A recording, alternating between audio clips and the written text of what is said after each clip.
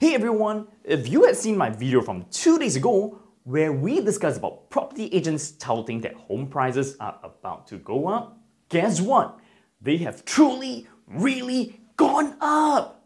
Now this article came out on Business Times just this morning.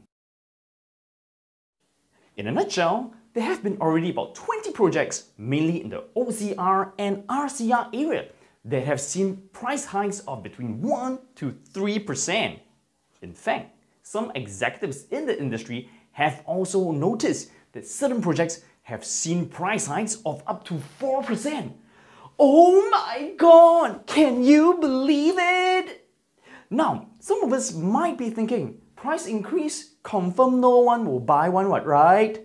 Later developers inventory kena tio tiao for 5 years, kena ABSD, confirm they have to lay long, give fire sale, right? Well, if you're thinking about that, this piece of news just came out on Business Times today as well.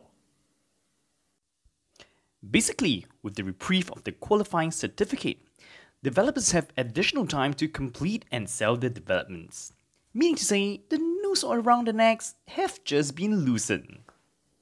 And put it this way, on average, there are about 10 to 15,000 private homes sold every year. Even if there are 100 or 200 genuine buyers who decide to wait and see, what are the odds that the other 14,800 will wait and see also? It's just like the bank below. The entry price for this, it's currently at over $9,000. Crazy, right? But I'm sure many ladies will disagree with me and will continue to buy it. That's why the price went up by about 4 or 5% in just less than a year.